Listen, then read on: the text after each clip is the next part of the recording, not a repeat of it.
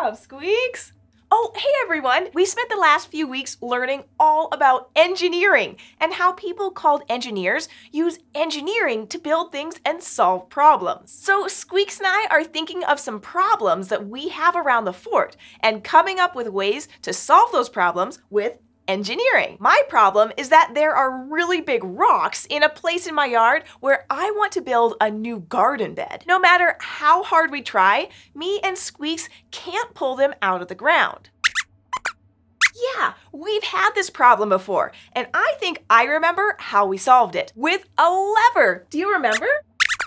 Let's watch our video about levers to remind ourselves how they work. Squeaks and I are exploring. We're looking for insects. We know that some insects make their homes under rocks, so we're trying to turn over a couple of these rocks to see what we can find. But they're really big and heavy, and we can't get either of them turned over. There has to be something we can do. Great idea, Squeaks! A few weeks ago, we used a tool called a ramp to help us do work. A ramp, which looks a lot like a slide, is one kind of simple machine. Like all machines, a simple machine is just something that makes work easier. That ramp sure helped us move those books into the house. And there's another simple machine that we can use to help us turn over those rocks. This one is called a lever. A lever basically looks like this. A long bar that's balanced on something underneath. And that something is called a fulcrum. By pushing down on one end of the lever, the fulcrum makes the other end go up. Just like a seesaw at the playground. It's just a long bar that's balanced on a fulcrum. Levers make work easier by helping us lift things that would be too heavy to lift on our own. If Squeaks hops on the low end of the seesaw and I push down on the high end, the lever moves on the fulcrum and I can lift Squeaks up. It's a lot easier for me to lift Squeaks this way than if I tried to just pick him up. Our simple machine made my job easier. So let's use a lever to see if it can help us lift up these rocks. All right, we'll put one end of the lever under the edge of this first rock. Next, we'll use this smaller rock as our fulcrum and put it under the middle of the lever. Now we can push on the high end of the lever and the rock goes up. Look, we did it! But it was still kind of hard. I wonder if there's something we can do to make the job even easier. Let's try something a little different for the second rock. This time, we'll put the fulcrum closer to the rock we want to lift. Let's set up our lever, give the high end a good push down, and bingo! That was a lot easier. For levers like this one, the closer the fulcrum is to the thing you want to lift, the easier it is to lift it. And that's what makes a lever a kind of simple machine. Even though it's super simple, a lever helps us do work. Levers are everywhere, and they sometimes don't look much like a seesaw, or even like the lever we use to lift our rocks. For example, did you know that when you use a wheelbarrow to carry something, you're using a kind of lever? It's true. The wheel of the wheelbarrow acts as the fulcrum, and instead of pushing down on the handles, you pull them up to lift what's inside. We use levers to open bottles too, and to dig in our gardens, and even to eat our food. We'll be back soon with more simple machines, but in the meantime, Squeaks and I have some insects to find. Do you remember the problem that Dino was telling us about the other day? Yep. He got a bunch of books on dinosaurs at the library and carried them all the way back to his birdhouse. But when he got there, he remembered that he had to fly to get to his birdhouse. But all the books were too heavy for him to hold while flying. He ended up needing to have Mr. Brown help him. But I think I know a simple machine he can use to get heavy stuff up to his birdhouse easily from now on. A rope and a pulley. Do you remember what pulleys are, Squeaks?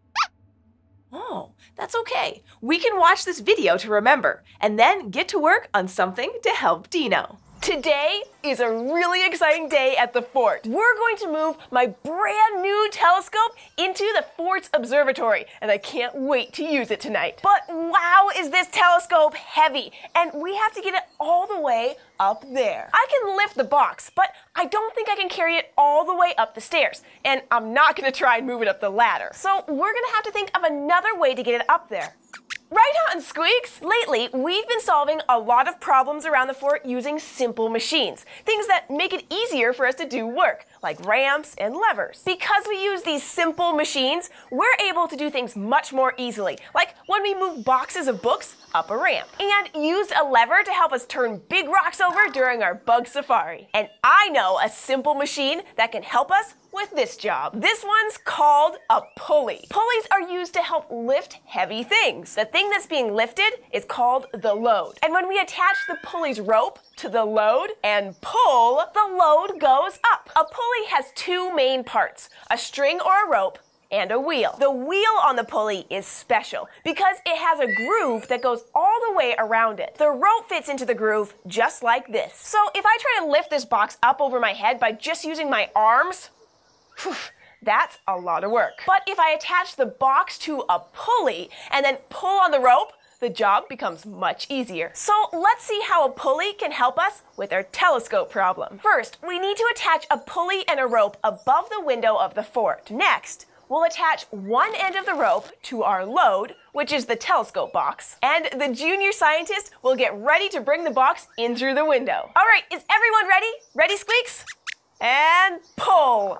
Oh, it's working! Take a close look at what's happening here. As Squeaks pulls down, the rope turns the wheel, and the telescope box moves up, all the way up to the window, where they can grab it and pull it into safety. Ha! They did it! And it was a lot easier than trying to carry that heavy box up the stairs. Now, pulleys can help us do some pretty big jobs. For example, the cranes that we use to build skyscrapers and the elevators that take us between the floors of those skyscrapers work because of pulleys. But pulleys help us do smaller jobs too. Did you know you use a pulley when you open or close the window blinds and curtains in your house? And Squeaks and I use a pulley every time we raise the flag on our fort's flagpole. First, we clip the flag onto the rope. Then, when we pull down on the rope, it makes the pulley's wheel turn, and it raises the flag high into the sky. And speaking of the sky, it's time for me to set up my new telescope. What problem are you working on, Squeaks?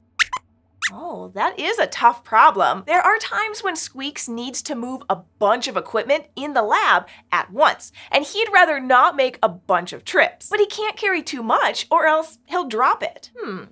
That's tricky. But I think I might know another simple machine to help us get started. Wheels and axles. Wheels are a type of simple machine that can help move heavy things easily. Let's watch this and see if it gives us any ideas. We've been out looking for rocks to add to our rock collection. And as you can see, Squeaks and I have found a ton of awesome rocks. We've just been putting them in a box and we're ready to take them back to the fort so we can learn more about them. But it looks like we might have collected a few too many. This box is really heavy, too heavy to carry. So I wonder if we can pull the box back to the fort. Squeaks, do you want to give it a try?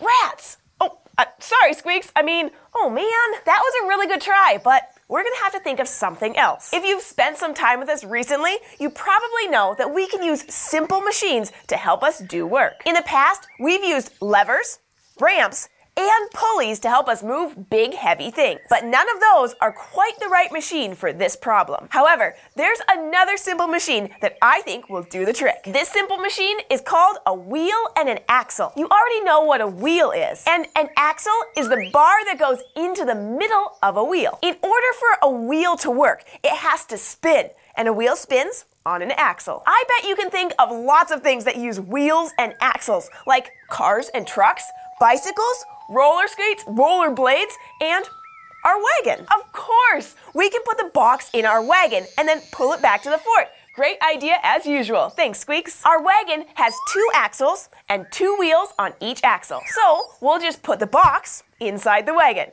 Okay, Squeaks, pull on the handle. And the box is on the move. We solved the problem. But how do wheels and axles help us to do work? It all comes down to how much force we need to move the box. We've talked about forces before. They're the pushes and pulls that things put on each other. In this case, the force we're concerned with is the one we use to pull on the box. When the box was on the ground, Squeaks tried to put a big force on the box to pull it. But even though he pulled really hard, he could only move it a little bit. But when the box was in the wagon, Squeaks was able to pull it all by himself easily. So it took less force to move the box. And that's what this simple machine does. A wheel and axle changes how much force we need to move something. Instead of a big push or pull, we can use a much smaller one. And smaller pushes and pulls means less work for us. Because it takes less force to move heavy things, wheels and axles make it easier to move something a long way. That's why they're part of so many things that help us stay on the go. And that's why you'll see wheels and axles on buses, scooters, wheelchairs, and even robot rats. But Squeaks is one robot rat that's earned a break. Hop in, Squeaks. I'll give you a ride back to the fort. Okay, Squeaks, I have an idea for one more way that engineering can help us with a super important job. Do you want to hear about it? Okay, so this is an invention using simple machines that can help you defy gravity, go super fast, and we have one right in our very own backyard. Do you know what it is? It's our swing set and slide. Swings and slides are simple machines too. And do you know the important job that they help us do? That's right, Squeaks. They help us have tons of fun. Swing sets, slides, everyone has a favorite at the playground. But did you know that when you're soaring on the swings or sliding down the slide, you're taking part in some seriously cool science? It's true. Playgrounds are awesome places to learn about forces. Forces are the pushes and pulls that happen to objects, including us, every minute of every day. Forces help planes get off the ground when they take off, and they help cars stop safely at traffic lights. You probably already know the name of one really important force: gravity. That's the force that pulls us and everything else around us toward the earth. When you throw a ball in the air, gravity is the force that makes it fall back to the ground. Now, gravity and other forces all work by certain rules all the time. And a great scientist, Isaac Newton, spent a lot of time studying forces and how they work. And he discovered some of the most important rules about what happens to things when forces act on them. One rule is that something that's sitting still will stay still unless a force makes it move. And something that's moving will keep on moving unless a force makes it stop. So basically, forces are always making things move or keeping them from moving. Want to see for yourself? Check out the swings. A swing at a playground isn't going to move unless you or something else puts a force on it. When a friend pushes you on a swing, he's putting a force on you, which makes you and the swing move. Or maybe you're swinging by yourself. When you pump your legs, that movement puts a force on the swing too. But unless you or your friend or something else puts a force on the swing, it's just gonna sit there. That's part of what Newton figured out. Now, remember the second part of Newton's rule? It says that when something is moving, it'll keep moving unless something makes it stop. So does that mean that once you get going on the swing, you'll keep swinging forever? Well, I gotta say that sounds pretty awesome, but it can't happen. Because when you're on the swings, there are forces around you that will make you stop moving. One of the main forces is friction. Friction is the force that happens when two things rub against each other. And I bet you've seen how it works before. Imagine you've been swinging for a while, pumping your legs until you got good and high, and then you stop pumping. As you keep swinging back and forth, there's a lot of friction between you and the air. And there's also friction where the swing's chains meet the top of the swing set. Together, all of this friction makes you slow down. And if you wait long enough, you'll come to a complete stop. You can even create more friction. If you drag your feet on the ground, you can help yourself stop faster. Now, do you know another place on the playground where friction is at work? The slide. Gravity pulls you down the slide, but friction between you and the slide slows you down. So it lets you go at a fun, but not scary speed. But have you ever been on a water slide? The reason you go down so much faster on a water slide is because water reduces or takes away some of the friction between you and the slide. Good thing there's a nice big pool of water for you to land in at the bottom. So now you know how forces work at the playground. And everywhere else. Now go outside and get your body in motion and see what forces you discover. I think we've been cooped up inside coming up with engineering ideas enough for today. Let's go outside and play on the swings for a while. We hope you had fun learning about simple machines with us today. If you'd like to keep learning and exploring with me, Squeaks, and all of our friends, make sure to hit the subscribe button, and we'll see you next time here at the fort.